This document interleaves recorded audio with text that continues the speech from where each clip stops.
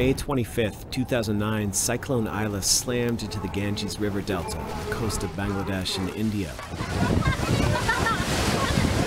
Hundreds of thousands fled as the storm surge tore through earthen embankments and flooded rice fields with a wall of seawater.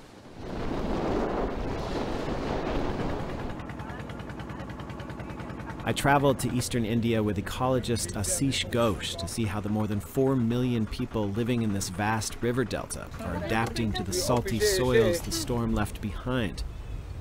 It's been 4 years since the cyclone hit, and farmer Raj Krishna Das says growing enough food is still a struggle.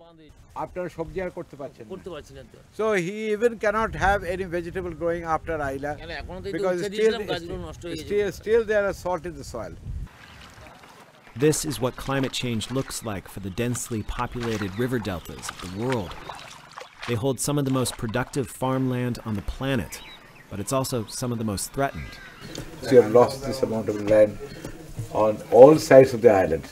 Today, this delta coastline is retreating more than 600 feet a year, and the salt is encroaching even farther inland. As farmers here adapt to rising sea levels and more powerful storms, they become a case study for how to produce food on a warming planet.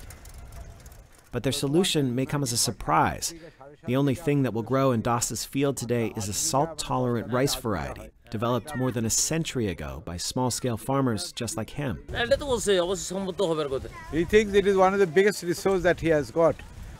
Now it is more precious than gold to him. The landmass.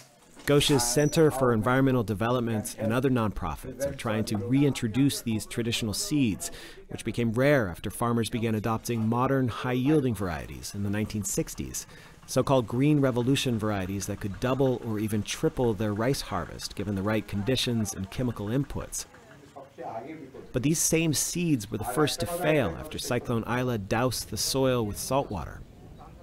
Isla changed everything. He lost his home, he lost his position.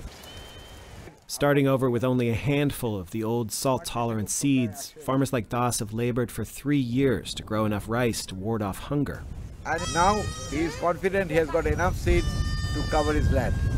So I think the story between last 3 years has changed from the story of despair to the story of hope in future. But the struggle to survive after the cyclone also offers a stark warning about how much this genetic legacy in agriculture has been lost. Scientist Debal has spent more than a decade traveling across India trying to save what's left of these traditional seeds. This is sterile lemma. Farmers in India once cultivated more than 100,000 distinct varieties of rice alone. Most of those are now lost forever. But here on this small non-profit seed farm in eastern India, Deb is propagating nearly 1,000 of them and distributing the seeds free of charge, including the salt-tolerant variety farmers are now growing in the Ganges River Delta. Deb says many of these seeds are ideally suited to the extreme and unpredictable conditions of the future. In my own collection, I have more than 200 varieties, some of which can withstand drought and can yield something on zero irrigation, some varieties which can withstand 12 feet deep water for 3 months, and the stem will elongate and still give some yield. And we have at least 6 varieties of salt-tolerant rice which can withstand seawater intrusion. These are the unique properties which genetic engineers have not yet imagined. Despite the billions of dollars spent by governments and agribusiness on plant breeding programs and genetic engineering, Deb says these programs have yet to create new seeds that can rival the traditional varieties' tolerance for extreme conditions. And as global temperatures continue to rise, even the most ardent defenders of the Green Revolution are now realizing how essential these traditional varieties are for the future of agriculture. That Green Revolution began thousands of miles away in the Philippines at the International Rice Research Institute. Now, scientists here are trying to breed new seeds that will withstand the stresses of climate change. The Institute has stored tens of thousands of the world's traditional rice varieties in its frozen seed vaults as a genetic palette for future seeds. But many of these seeds were collected in the 1960s. And after being stored for so long, they may no longer be viable for breeding.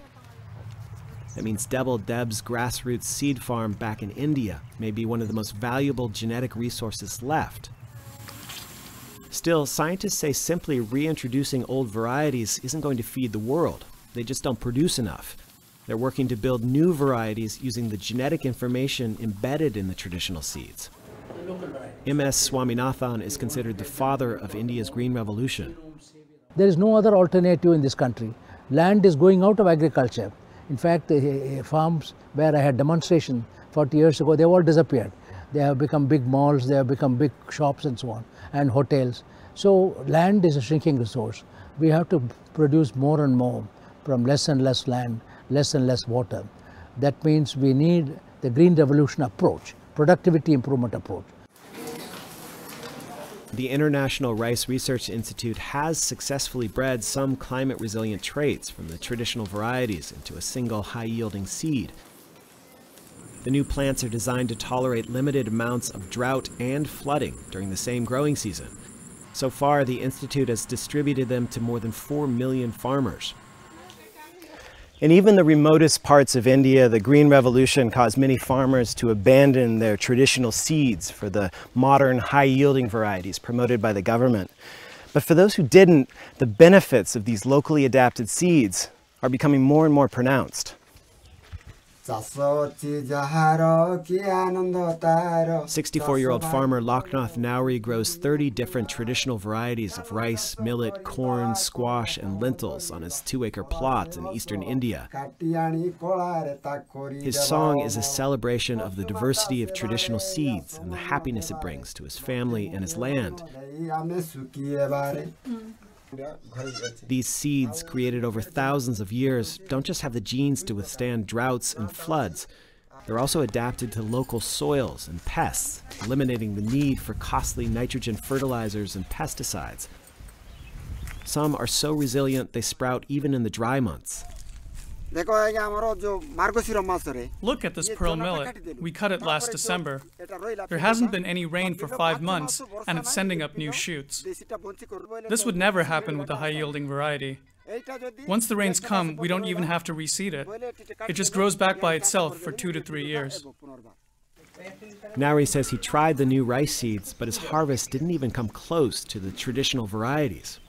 I tried planting the high-yielding rice 1 year, but I didn't have money to pay for the chemical fertilizers, and without them, it wouldn't grow, so I went back to the traditional varieties. The search continues for ways to feed 9 billion people on a climate-changed planet. The new super seeds scientists are developing could transform agriculture in the years to come. But for now, many of the world's poorest farmers are turning to the seeds that sustained their ancestors as a sort of genetic insurance policy against an unpredictable future.